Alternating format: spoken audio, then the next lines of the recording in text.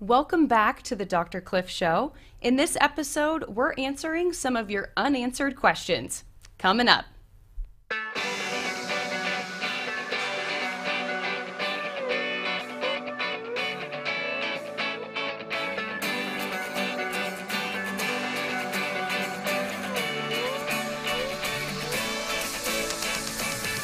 Welcome back to the Dr. Cliff Show, everyone. I think you'll notice that Dr. Cliff isn't here today, but we'll comment more on that later.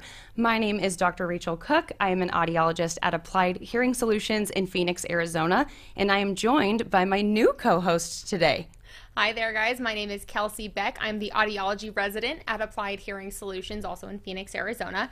And normally during these episodes, I am off to the sidelines and I am monitoring the question section, making sure that we have a good amount of questions for the end of the show when we do our live Q&A. However, we don't always have the opportunity or the time to fully answer some of the questions that are a bit more complex, that need a bit more explanation, and so that's exactly what we are going to do today. We have compiled some of the questions that definitely require longer answers, and we're really going to do a deep dive into those, especially because Dr. Olson had a flight to catch, and so as you can see, again, he is not here, but that is okay. We are going to do him justice, and we're going to get all of these questions answered. Definitely. So before we start jumping into these questions, we have our first sponsor segment. So we're opening up here with Eosera. So Eosera is an entire comprehensive lineup of ear care products. They have products for ear pain, ear itch, and what I'm most familiar with are their products for ear wax removal. And so if you've got stubborn earwax that just won't quit, their Earwax MD product is awesome at really breaking up that wax and dissolving it so that you can then flush it out or have it flushed out by a provider as well. We use this Earwax MD in office because sometimes we just end up getting that stubborn wax that just will not move. And we have used other products in the clinic as well, and there's nothing that removes wax or loosens that wax up like Earwax MD does. So they have many more products than just Earwax MD, including recently they added to the lineup a AirPod or earbud cleaning kit as well if you need to do some deep cleaning on your products at home. But overall, great lineup of products. So make sure that if you are interested in any of the products that we've spoken about, to visit eosera.com. And if you use the promo code CLIFF20, that will get you 20% off your entire purchase. So thank you to Eosera. Yes, thank you, Eosera. Okay, so let's dive into the very first question. Are there medications that can affect your hearing? Most definitely. So I feel like this question comes up, I want to say frequently, but more often it's that we say something along the lines of, well, these medications can affect your hearing. And patients go, wait, what? I had no idea. And there are quite a few medications that can affect your hearing, primarily 4 classes of medications. So what's the first one there? So the first one are NSAIDs, so non-steroidal anti-inflammatory, so things like aspirin. And so those things are very common that, especially older people tend to take on a daily regimen. But again, something about these too is that while we're listing some of these medications, your doctors have obviously weighed all of the risks and benefits and things like that. And so this is not an advertisement to not be taking your daily regimen of aspirin, but it is something to be aware of, that if it is something that is pertinent in your medication lineup, that you do make sure that you are also paying attention to your hearing when we're talking about these as well. Yeah, for sure. And a lot of people will end up getting potentially a medical procedure done, and then they're recommended to take really high doses of these NSAIDs. And that's really what we're looking out here for mostly. If you take a small amount of that medication, likely not going to have an effect on the ears. But if you're taking large doses over an extended period of time, there definitely stands a chance that it can affect your hearing at that point. Now, generally, though, any effect on hearing from NSAIDs that fall in this class tends to be temporary. So that's the good news. At higher doses and at more chronic usage, potentially not. But for the most part, effects from that class tend to be temporary. Yeah, absolutely. The second one that I want to talk about is aminoglycoside antibiotics. And now that's a very large word, but it is a class of antibiotics. Gentamicin is probably the most common one that I think we talk about as far as being having an effect on your hearing, having an effect on tinnitus as well. These are fairly regularly used.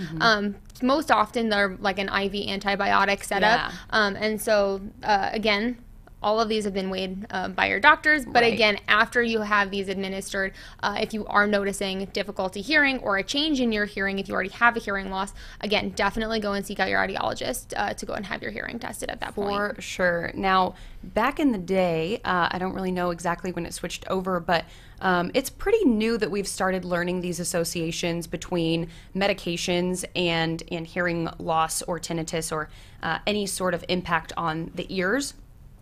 And so a lot of these antibiotics were actually used at really high doses, and I have quite a few patients actually who underwent significant antibiotic treatments while they were hospitalized. And of course, at that point, it's like you got to weigh your options, Exactly. right? You have a very serious infection that needs to be treated. You don't have any other option at that point. However, they do have this lasting hearing loss from that. And so it's just important to ask the questions when you are, proceeding with treatment with any of these medications. But I do believe that medical professionals are also making a much more conscious effort to avoid over-prescribing these types of medications that definitely have an impact on your ears and on your hearing. Absolutely.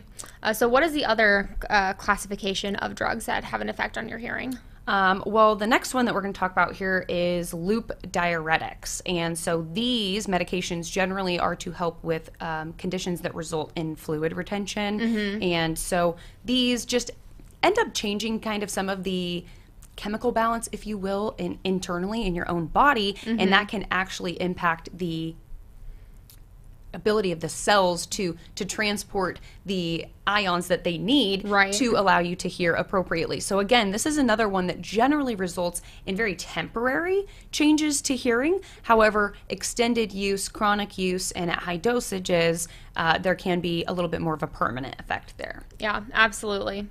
The very last one that we were going to talk about is chemotherapy.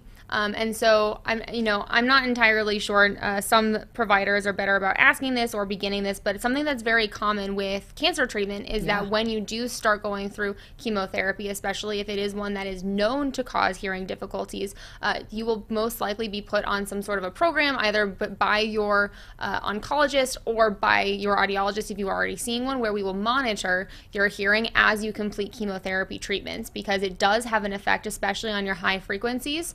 And so all of that would cause some difficulty in hearing, can again have an impact on tinnitus as well.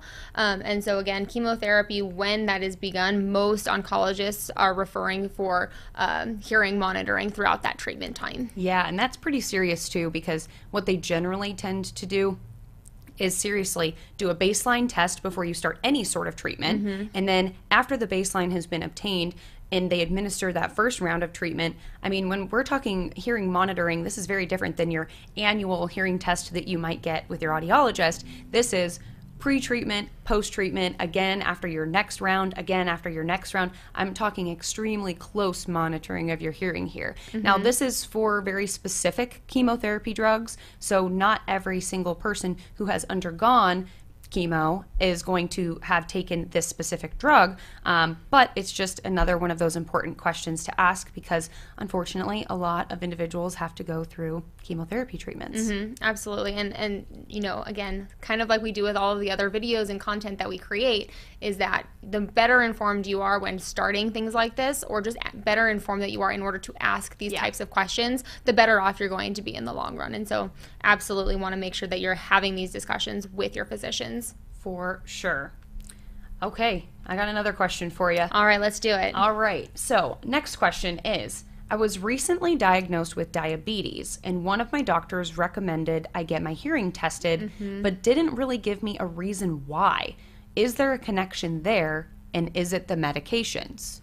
That is an excellent question. So there is a high correlation between hearing loss and diabetes. We are still investigating the complete interaction between the two, but what we do know is that the imbalance of glucose levels, whether they are too low or too high, can cause damage inside the cochlea, which is your hearing organ, and it can also cause damage to the blood vessels and to the nerves as well that feed the cochlea. And so anytime that you're going to go and look at damage that can be caused by a specific condition, the The cochlea is a very teeny tiny organ, and it lives within your temporal bone inside your skull. And so when we're looking at how small these blood vessels really are, the slightest bit of damage, because again they are microscopic, can really have a large effect on them. And so you really want to make sure that, you know, if you are being newly diagnosed, or even if you're pre-diabetic, because people with that are pre-diabetic still have a 30% risk increase of developing a hearing loss versus somebody who is not pre-diabetic. And so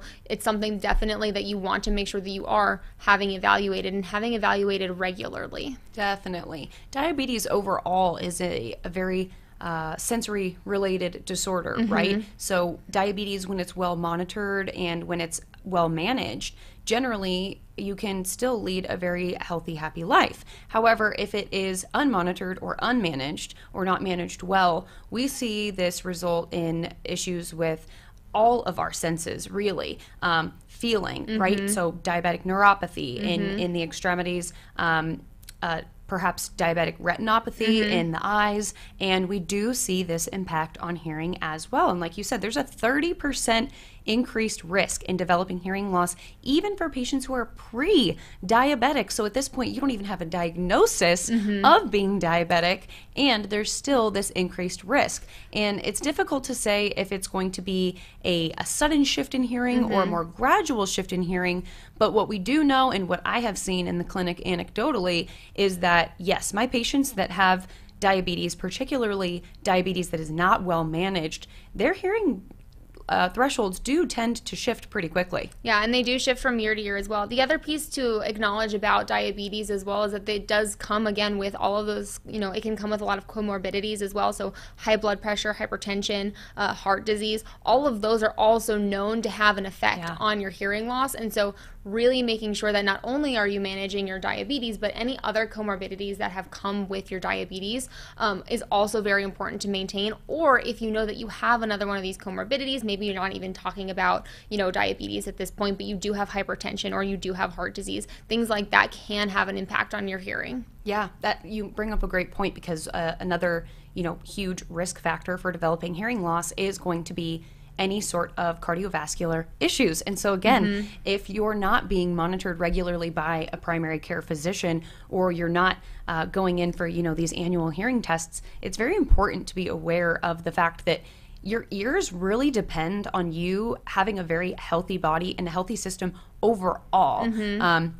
There's not necessarily things that you can do besides attempting to protect your hearing that is going to have a huge impact on keeping your hearing where it is, other than keeping your body really, really healthy. And so I think cardiovascular health is huge. And a lot of these medications as well, you know, can have side effects like tinnitus for them too. And so a lot of times patients will come in and they will be taking, you know, several different medications at the same time, and they're trying to figure out why they have such bad tinnitus. And it's like, well, we've got, you know, 5 or 6 different just heart medications on your medication list.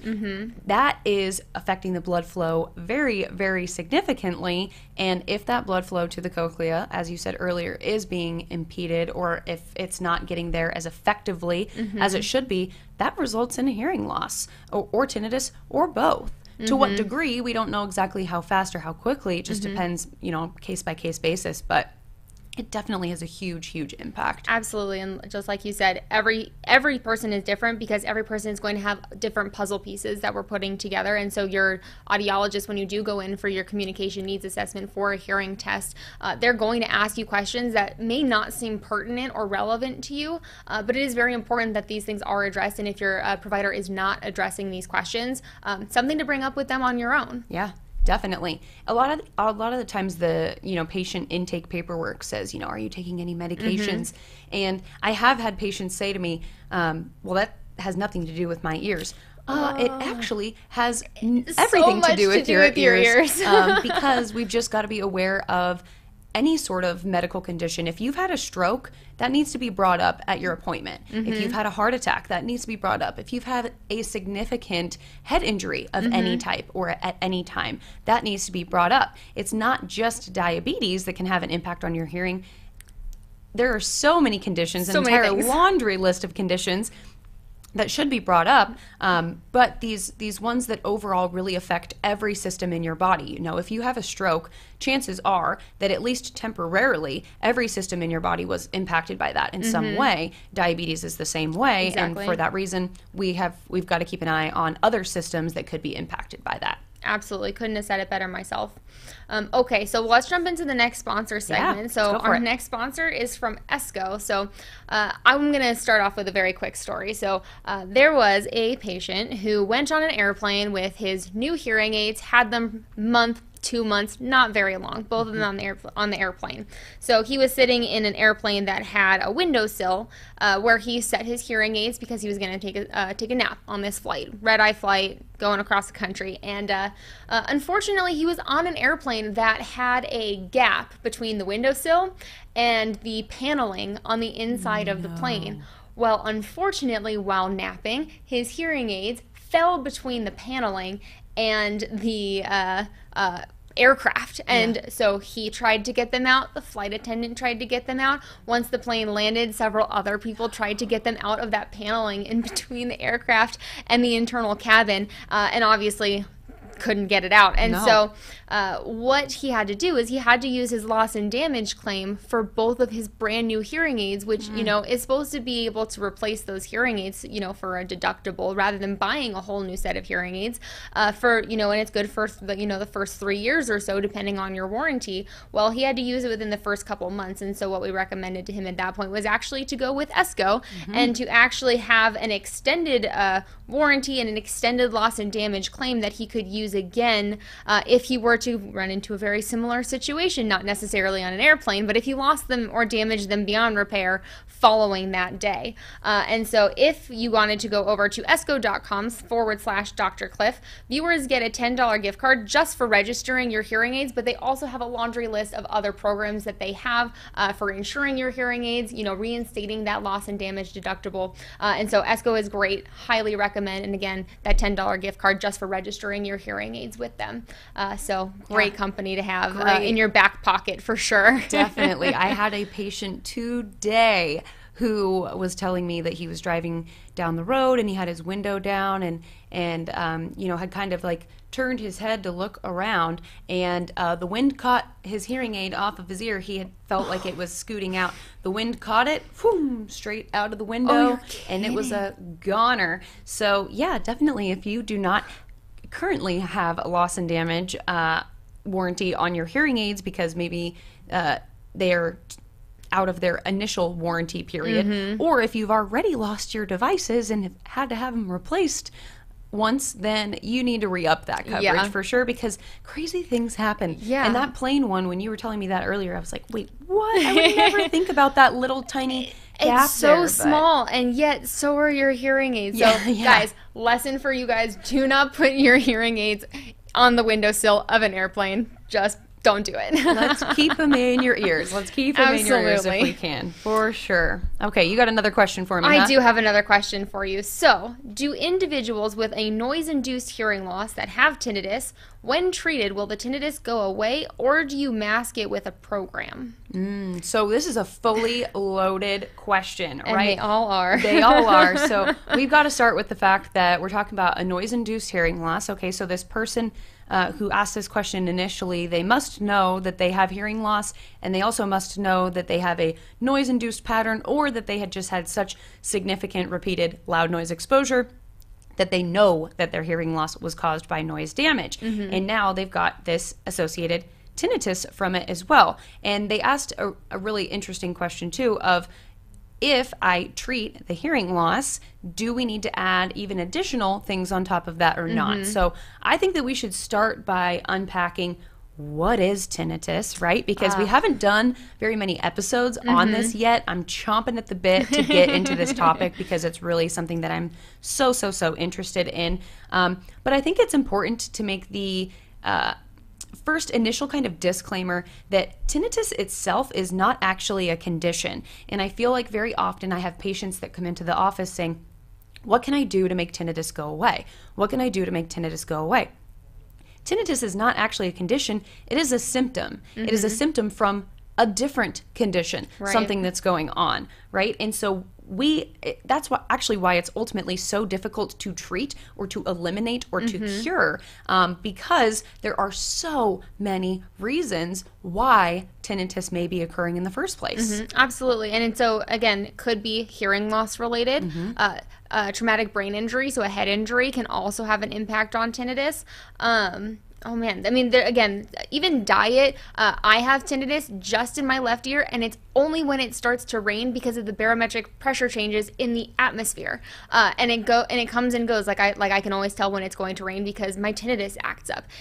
And so there are so many things that can be caused by it. But so, for example, treating my tinnitus that happens when it rains with hearing aids or with a masking program is not going to be effective. No, right? Definitely not. And so you really have to know and really dig deep into what can cause tinnitus. Now, again, with this individual, noise-induced hearing loss definitely plays a role in where the creation of this tinnitus for this particular individual is.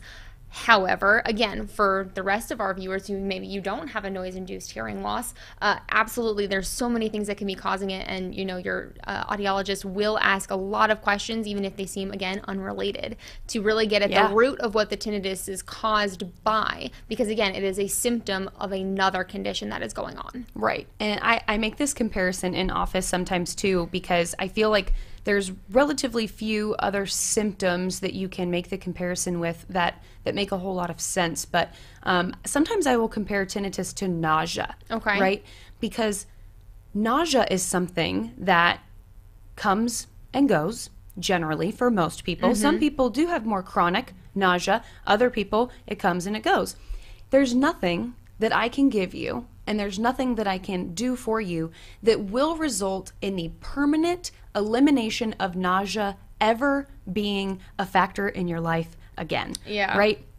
I can't make that every once in a while icky stomach feeling go away. Or, if you get the stomach flu, there's nothing I can do to guarantee that this is not going to present itself in your life again. However, in that same respect, as with nausea, there's a lot of reasons why nausea might be occurring. We get nausea from motion sickness. We get nausea if you become pregnant. There's so many reasons why you may be nauseous, and for that reason, there's not ever going to be this one-size-fits-all kind of cure or fix for it. What we need to do is find out, is there a reason, right? And so hearing loss is highly, highly associated with tinnitus. And so if we can effectively treat the hearing loss itself, actually 6 out of 10 patients who have hearing loss and tinnitus together actually see nearly immediate relief just from the use of well-fit hearing aids alone. And so they asked the question,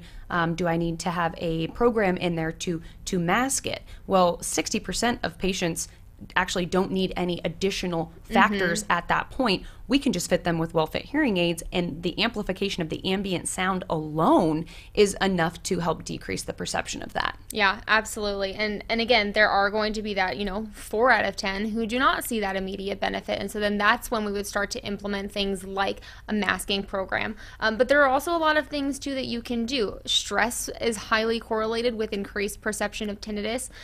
Diet, lifestyle is also highly associated with tinnitus as well. So I think very frequently a lot of people will say, low sodium diet or no alcohol. But again, each person is going to react to each different strategy differently. So for some people, low sodium might be the trick. For other people, that is not going to work at all. And so it is a lot of trial and error sometimes. And it's not that, your audiologist or, your dietitian or what have you doesn't know what they're doing. It's that this is such a broad spectrum of how you may react to each individual strategy that, we do have to try a lot of things. Better sleep, highly correlated with reduction in tinnitus. Exercise, again, there are medications as well that have a side effect of tinnitus. And so that's also really important to pay attention to as well. Like you were saying earlier, someone was coming to you who had a whole host of medications trying to figure out why their tinnitus wasn't going away. And well, again, we're not going to tell you not to take your medications that have been, pros and cons have been weighed by your medical provider, but it is something to be taken into account when we are trying to mitigate the perception of tinnitus. Definitely something to be aware of. I just recently put a video out about this idea of sound therapy for the treatment or management of tinnitus. And really, when the question initially was asked of, is there a need to have a program in the hearing aids to help mask the tinnitus? If you haven't seen that video already, definitely go back and give that a watch, especially if you have tinnitus, because I think it lays down some of the framework of why, if you have an internal sound that's bothersome, why would my audiologist recommend adding more sound? It's like, I'm trying to get the inside sound to go down. Why would I just start playing more sounds around me? But sound therapy is so highly effective, because what we really do see is that these structures that are damaged in the cochlea for one reason or another end up kind of either sending signals up to the brain that there's stimulation there when there's not stimulation there, or it's the reverse, where the brain is not receiving an appropriate amount of stimulation, and it kind of as a coping mechanism, it kind of makes up the difference in a way. It generates its own sound because it's not getting the sound that it needed. It does, exactly. And so we can kind of mitigate some of that response by actually adding a little bit more external stimulation into the ears. And so that's what that person is asking in that question. Do I need a program, something that's been actually put into my hearing aids to deliver a little bit of background low-level sound to keep my ears busy during the day? And the answer is maybe, definitely. Now, I start all of my tinnitus patients just if they have a hearing loss, I just start them just with the hearing aids alone, because most of the time that's really enough to do it. And if you have hearing aids already and you're not seeing the relief from the tinnitus that you were expecting, I would also question how the hearing aids are programmed, because far too often in the office, we see patients who are wildly under-amplified and well below their prescriptive targets. And if the hearing aids are not creating that auditory stimulation that you need to decrease the perception of tinnitus, then you are going to continue to have that tinnitus perception loud and clear, right? Absolutely. And even those who are come in overfit in specific areas, so the sound is even too loud in specific areas, or, you just keep turning up the volume because you've watched some of our videos and you're saying, oh, sometimes more sound can be beneficial. If you're not getting the sound in the correct place, in the appropriate quantity, it doesn't matter how much sometimes that you give it. You could even potentially make the perception worse because everything is getting louder except the sound you're missing. Exactly. Right? Exactly. And so it's all very important to make sure that your hearing aids, whether it's for tinnitus or hearing loss, they're fit appropriately, following best practices, using real ear verification. All of those factors are so important for you to get the best possible outcome, whether you're treating just the noise-induced hearing loss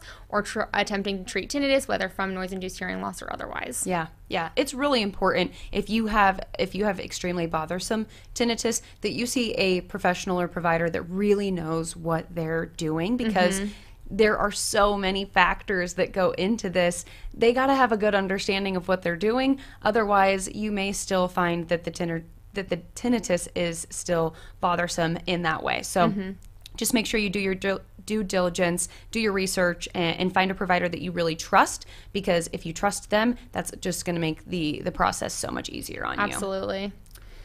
All right. Should we jump into that next sponsor segment? We do. We have another sponsor segment here. So, as most people are well aware now, especially if you watch any of our content or have in the past, OTC, over-the-counter hearing aids, are here. And if you have a mild to moderate hearing loss, you may be looking for what your best option is, or all of the options out there as well. And that's why today we are going to talk about the Sontro over-the-counter hearing aids by Soundwave. Now, Sontros are really interesting because they actually use an app, a dual-purpose app here. So we've got the AutoTune app, and with the app, you start by taking a quick 3-minute hearing test to really personalize your hearing aids.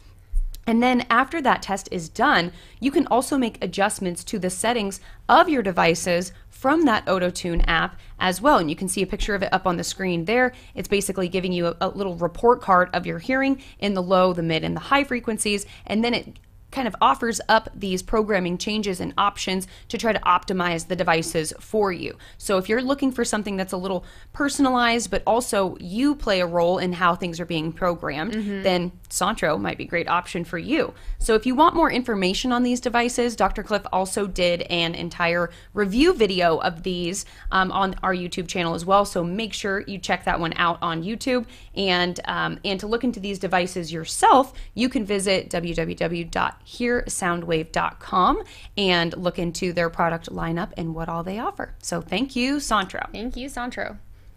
Okay, let's hop into this next question here. All right, I think I'm asking it to you. I think so. This question that we got, I love this one so much. If I only wear my hearing aids situationally, will I ever get used to this sound, or will it always sound robotic?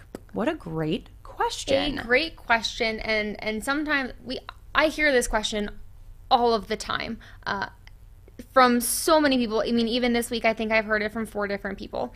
The short answer is no. You have to wear your hearing aids the majority of your waking hours for optimal benefit. So essentially what you're doing when we're fitting hearing aids is we're changing how your brain hears and understands sound, right? For the most part, people go, a long time unnecessarily not treating their hearing loss. And so this has gotten to the point where it has gradually gotten worse over time. And your brain has been making its compensations as best as it can. We often equate it to a Wheel of Fortune game. And so, you're playing Wheel of Fortune, you've got a few letters here and there, and then your brain is working really hard to fill in all of those gaps, right? And so your brain gets good at this, and it becomes the way that it's used to. So what we're doing when we're now giving it back some of the sound that it's been missing, and ideally we're doing it, again, very precisely to make sure that you have access to all the speech components again, because the main goal is that you're going to be able to hear speech, is that you need to change your brain and how your brain is understanding sound, because it no longer has to recruit so much time and effort from other parts of the brain to fill in this gap. But you're also making sure that you can take this sound and make use of it and make sense of it in the way that your auditory system was designed to do it, right? And so if you're just going to wear your hearing aids when you go out in background noise, well, what if I were to tell you that when you go out in background noise, your success in that arena is going to be much better if you're also wearing them when you're at home alone? Because guess what? Sounds like your footsteps on the ground, the air conditioning, cars driving by your house, all of those things make sounds that you're supposed to be able to hear. And I think that because you've maybe forgotten or have not had access to these sounds in so long, your brain is registering these as all new information, right? Yeah. And new information is important to your brain because your brain is always looking to learn. And so your brain is relearning that your footsteps on the ground are not supposed to draw your attention, but you have to give it the time, you have to give it the space to adapt, to ignore that sound once again, because your brain used to do that, and now you just have to give it the opportunity to do that again. Oh, most definitely. This idea of contrast, I think, is really significant. So depending on the amount of hearing loss that you have and the severity, really, if you're unaided or if you have not proceeded yet with hearing treatment, your world is going to be much softer or much quieter, much more rounded, right? And then let's say that issue right there of a softer, quieter world has led you into an audiologist's office to proceed with hearing treatment. When you do proceed with hearing treatment and we reinstate all of those sounds again, it can be a lot, like you said. Quite jarring. Yeah, exactly. And so this idea of, okay, when I keep my hearing aids out, everything is much softer, much quieter, much more dull. When I put my hearing aids in, it's so much sound, I can't handle it, right? It's this contrast, this back and forth between so much sound and not enough sound. And so the best place that you can be wearing your hearing aids is at home, because if you can start to get acclimated to the sounds that you can control, like the things in your home environment you can't control. When you go into a noisy restaurant, you are at the mercy of that noisy restaurant. Whatever happens in there happens. You got the noisy kitchen, you got the reflective surfaces, you got a bunch of people having conversations in there. Everything in that situation is outside of your control. What is inside of your control is your home environment for the most part, and your work environment. So So often I have patients in the clinic that just say, when I'm at home, I'm alone, I'm not doing a lot, and so I don't wear them, but then I wear them when I go out. Your brain needs this time to be adapting to sound, and every time that you go to finally wear those hearing aids that you really want to give a shot, you're wearing them in the noisiest, loudest, most difficult listening environment possible. So you've got to give yourself a shot at hearing better in these situations that you probably went to the audiologist in the first place saying, I'd like to hear better in these situations. You've got to walk before you run. If you get a brand new mountain bike and you've never mountain biked before, and you have two options of trying to take your mountain bike down Mount Everest or take your mountain bike on a quick little stroll down the street, you're probably going to do a little bit better if you start off with that easier, calmer experience before just trying to take it from 0 to 100 overnight, right? Yeah. So same thing with hearing aids. Give yourself some time to get acclimated to them, and continue to wear them in environments where you do have control over the sounds and over the environment, because that will only lead to a higher amount of success in those environments that you don't have as much control. Absolutely. And the other piece of this too is that, your audiologist should be working with you very, very closely to work on this adaptation, this acclimation period with you. And so, we in our clinic, we don't just send everybody out full blast at your full prescription day one, because it's very rare. Yeah. Sometimes if you've been a hearing aid user for a very long time, it's a much different conversation. But especially for that first time user, right, we're not going to just send you out into the world at full blast, right? Because you would come back and you would say, I'm not wearing these, here you go, goodbye, right? That's not it. That's not going to solve the problems that brought you into our office to begin with. And so what we'll normally do is we'll go ahead and we'll match you to your prescriptive targets using real ear verification. And again, if you've not seen our other content about real ear verification and why it's so important, I highly recommend that you do check out that video, or even our other podcasts about best practices. I think it's a 3-parter there, and there's a lot of good information there too.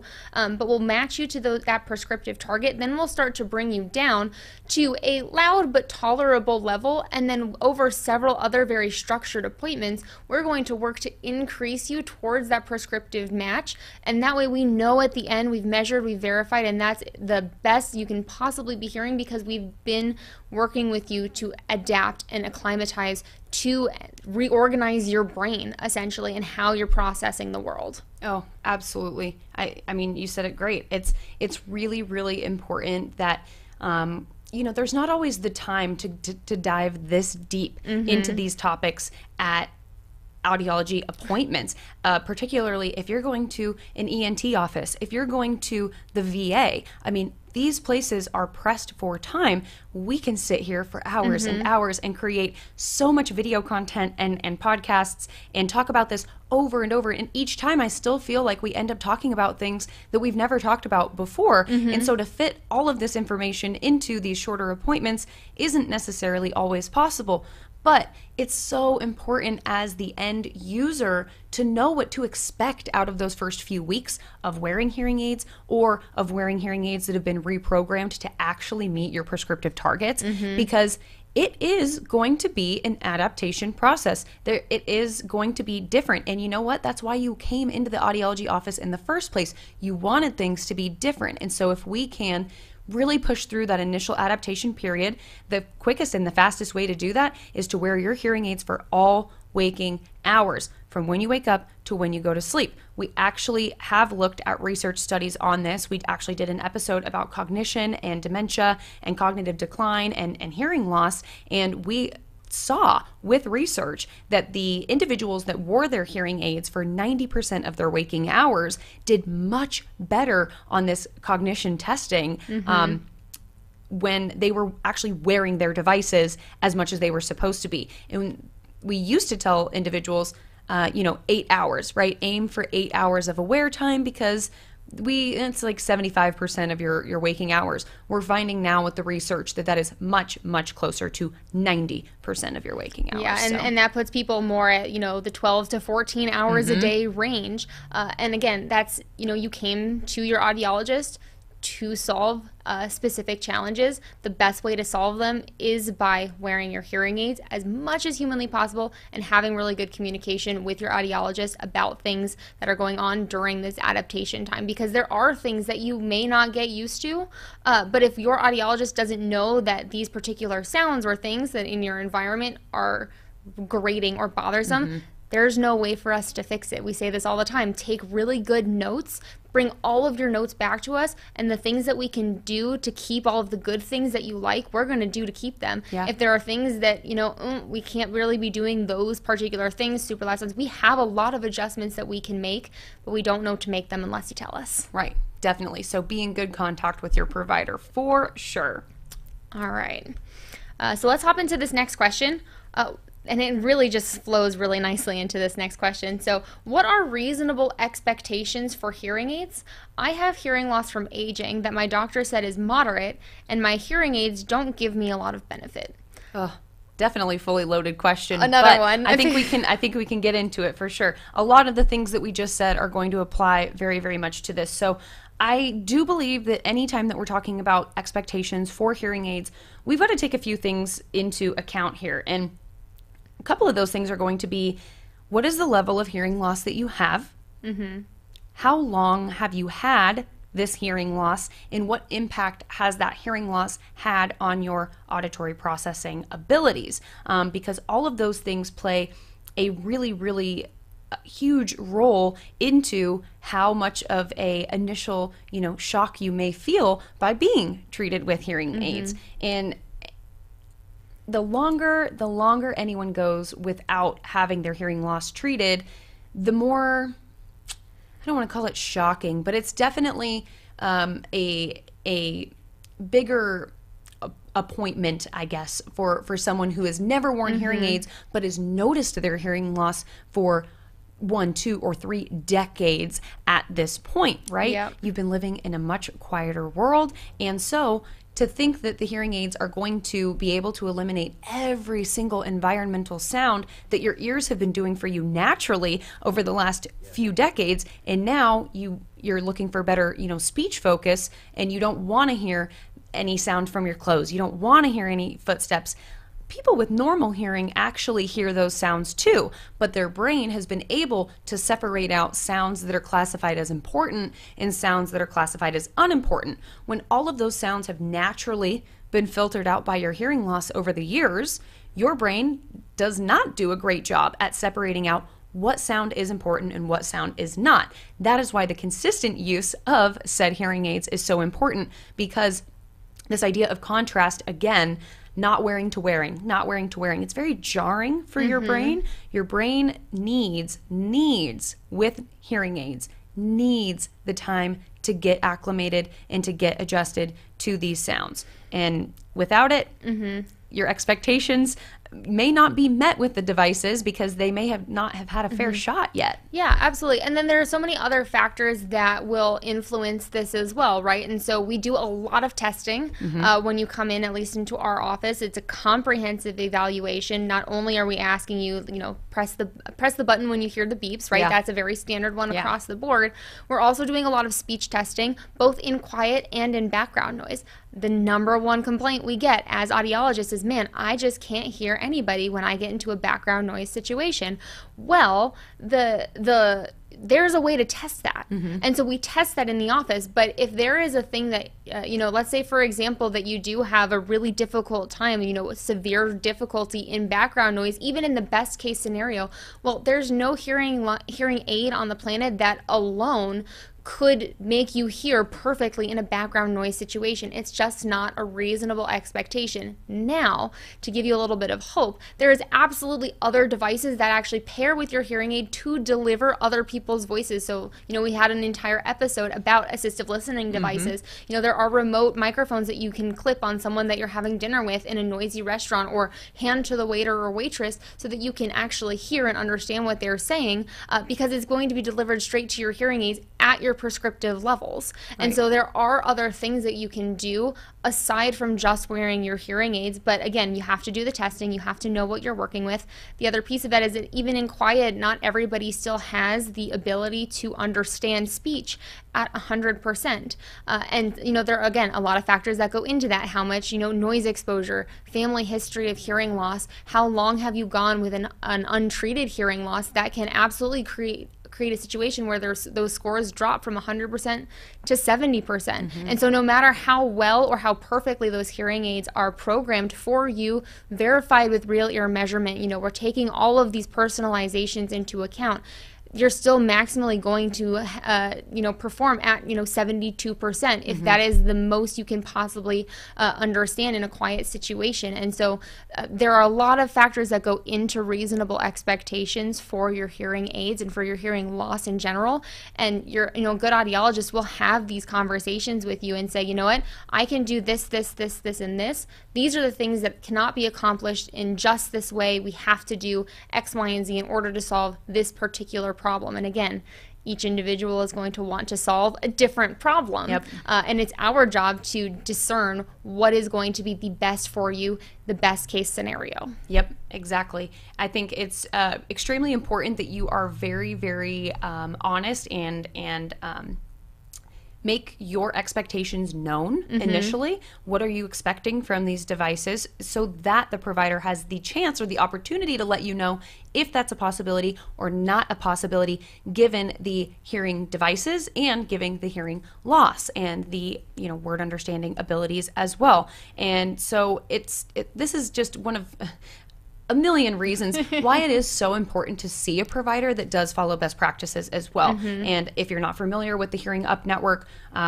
this is the best practice provider network that's been established by Dr. Cliff Olson, because individuals were having such a hard time finding providers that would actually follow these steps to help them determine if their expectations were being realistic, and to help them determine, if someone's got a moderate level of hearing loss, like the question said initially, and they said, I'm receiving no benefit or little benefit, you should be receiving a ton of benefit with a moderate hearing loss and well-fit hearing aids. And that's the kicker there, well-fit being that key word.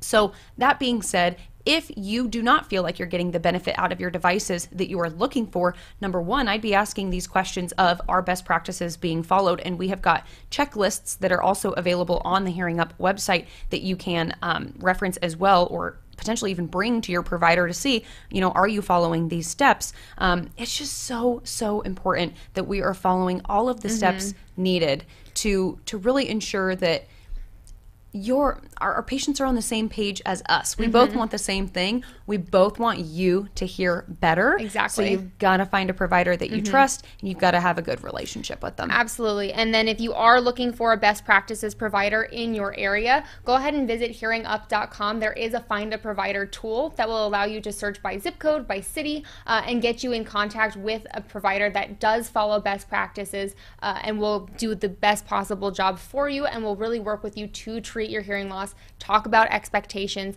and talk about exactly what's going to be right for you in your particular situation, because no two people, even with identical hearing losses, are going to have the same goals. Right.